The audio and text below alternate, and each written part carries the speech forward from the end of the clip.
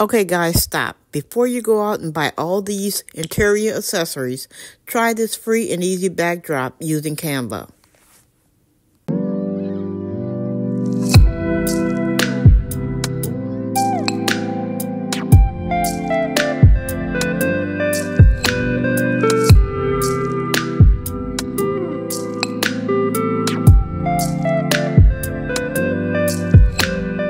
Hello guys, and welcome to the channel.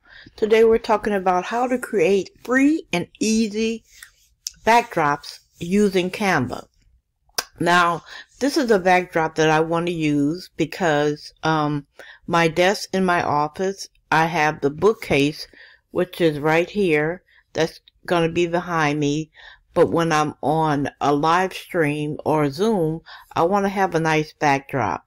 And I couldn't decide what type of backdrop or what would look nice. The great thing about Canva is that you can create and design many different backdrops before you purchase anything, or before you wear yourself out constantly trying things, before you even get started.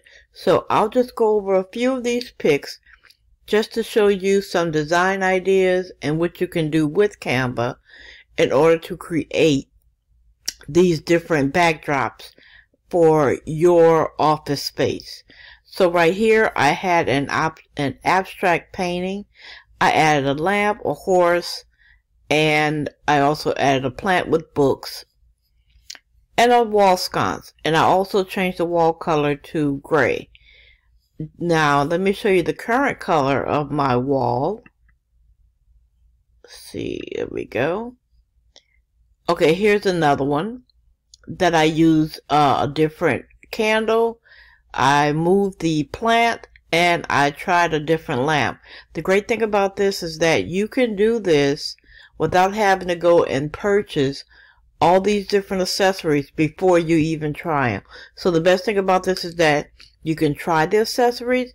You can go to the different website, capture the screen, and bring it back to Canva and remove the background and insert it into your display. Now, in order for you to remove the background, you need to have a Canva Pro account in order to do that. I think it's one of the best features that Canva offers without you having to leave the platform and find a secondary software to do this for you. Okay?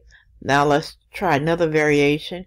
Here's one where I added a botanical print. This is the natural color of my wall. This right here is a curtain that I will be using.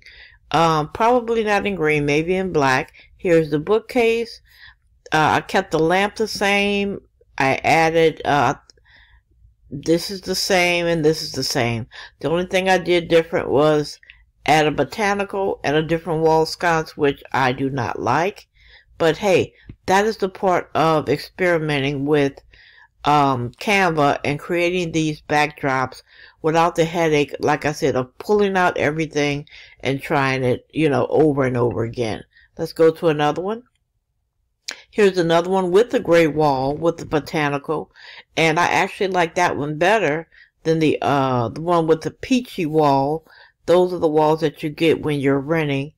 I hate those colors. I don't know why they think that this is such a neutral color, but it really isn't. It clashes to me with a lot of things, and sometimes it does mess up your design backdrop. Okay, let's do another one. Okay, here's one where I kept everything the same. This time I just added a different design to see how it would look. Not a fan. Here's one that I tried with a horse background. I really do like this one. It was different. I also incorporated a rock into that one. And right now I'm going to just go through a few more just so you can see. Okay.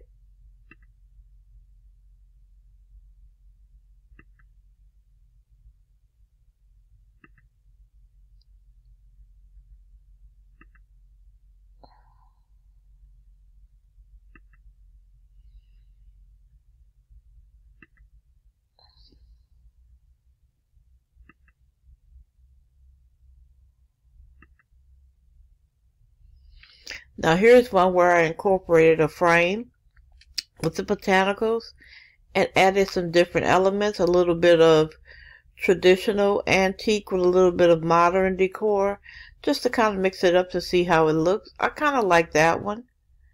Okay, and let's see what else we got. Here's one that I included a lamp. And then here's one where I did a 3D step type decor.